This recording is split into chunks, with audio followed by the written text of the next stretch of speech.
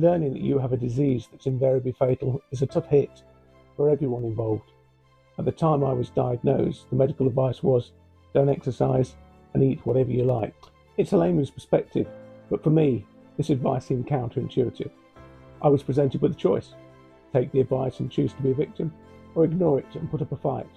To date, I'm still choosing to do the latter. Spending time in the gym and finding other ways to stay active has paid dividends, not just physically, but more importantly, mentally and emotionally too. It has a balancing effect on my overall outlook and helps me focus on what I still have rather than what I've lost. I truly believe that no matter what your situation, be it similar to my own, through to being perfectly healthy, staying as active as possible will help you deal more positively with whatever life sends your way.